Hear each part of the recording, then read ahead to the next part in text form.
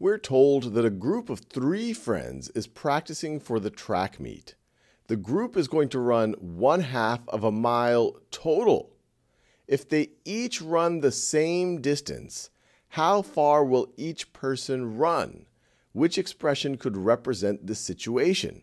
So pause this video and try to figure this out on your own. All right, the way I think about it is there's some distance that they're going to try to travel. So in this case, it's 1/2 of a mile. And they're going to divide that distance amongst the 3 friends. And so the distance that each of them are going to run is the total distance divided by the number of folks that are running. So an expression that represents this is 1/2, the total distance they are running, divided by the number of people who are going to split that distance, divided by 3. And so that is choice C right over here.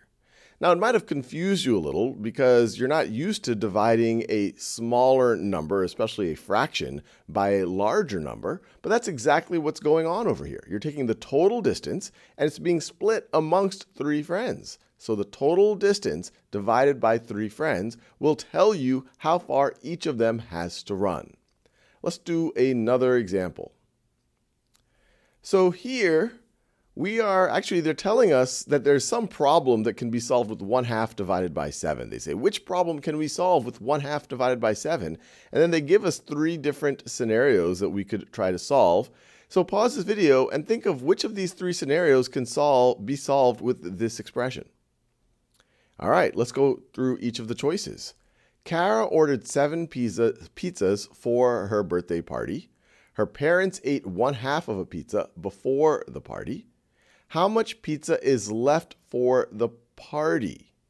All right, so what's going on here? She started with 7 pizzas. She starts with 7. Her parents ate 1/2 of a pizza. So 1/2 of a pizza is taken away. And so that would tell you how much is left. So this is the expression you would solve to figure out A, not this expression up here. So I would rule this out.